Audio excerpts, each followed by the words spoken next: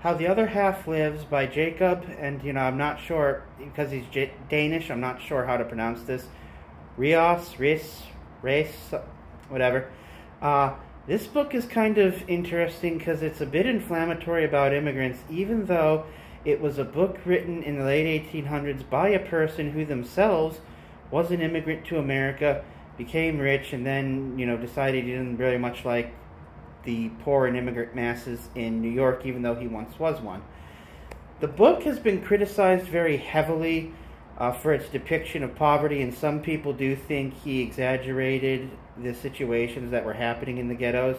I'm not sure if that's true or not. I know the man himself did back initiatives to gentrify neighborhoods, and this piece is extremely racist.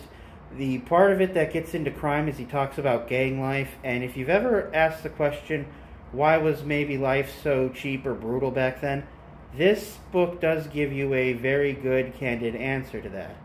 Now, what I am going to say is at the end of the book, the man does talk about reforms that can be done. So I'm not quite sure if, he's as bad as his reputation is, in other words, because there is calls for reform and ways to do it, because the book does start talking out about how, poor people are being exploited because they're being essentially stacked into these, hovels, sometimes 5 to just 1 room of a tenement house, and yet they're still being really overcharged, the swarm lord stuff.